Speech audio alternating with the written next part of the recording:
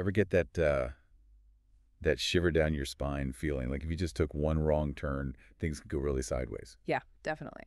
Today we're dealing with that kind of vibe, diving into some disappearances from Tennessee State University. These cases, they're like stuck in time. Yeah. And you know how you guys always ask for deep dives on missing persons? Yeah.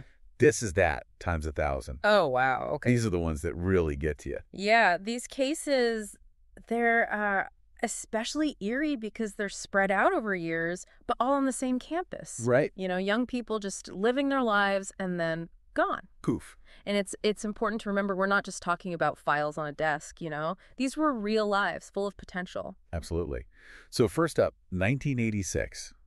Imagine like the energy of a college campus, right? Yeah. That was Alice Mae Sullivan's world. 20 years old, business major, already a mom, just trying to make a life for herself. She goes to class one morning, never seen again. And the timeline, it's full of these gaps, like chills down your spine gaps. She's in class, then she's at a friend's dorm room. Later, someone thinks they saw her near Gentry Center, and that's it. It's like the campus just swallowed her up. Okay, but here's the thing. It was Alice's parents who reported her missing. Oh, wow. Not her boyfriend. And this is despite him being the one who told them, supposedly, that Alice never came home. So right off the bat, something doesn't add up. Exactly. Makes you question everything. Right. And it gets, if you can believe it, even more unsettling. Police suspected foul play. They even had persons of interest. But nothing ever came of it. No charges. So you're left thinking, what were they missing? What could have been the thing that cracked the whole thing open? Yeah, it's a question that's haunted her family for decades now. Yeah. Sadly, Alice's story isn't the only one. Just 3 years later, 1989, we meet Donald Johnson. Another TSU student, also 20 years old, vanishes. This time it's a young man, and, he was dealing with some things. Financial struggles. He'd even been suspended from classes. You have to wonder, was that weighing on him? Was someone maybe taking advantage? And this is where it gets really eerie. Just like Alice, Donald was last seen on campus at Boyd Hall, a dorm. So we've got two disappearances, same campus, both last seen at TSU. Coincidence? Or is there something about that place? It really makes you wonder, doesn't it? Like, does the campus itself hold some kind of clue? Or, is it just the nature of college life? Their last known whereabouts are going to be tied to their routines, right? Classes, dorms. For years, that question just kind of hung over the campus. And then almost a decade later, 1998, another student vanishes. Marcus Rutledge, 23, a senior.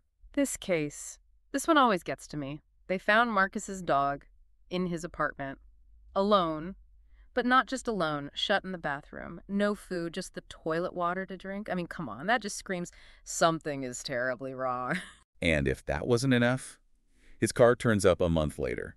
Abandoned on the other side of town. Was it moved? Was it there the whole time? Who left it there? And It's like every new detail just raises more questions. And it's heartbreaking, These were young lives, and their families are left with nothing but questions. So you have to ask yourself, were these just awful, isolated tragedies? Or was there something darker going on, something connected to that campus?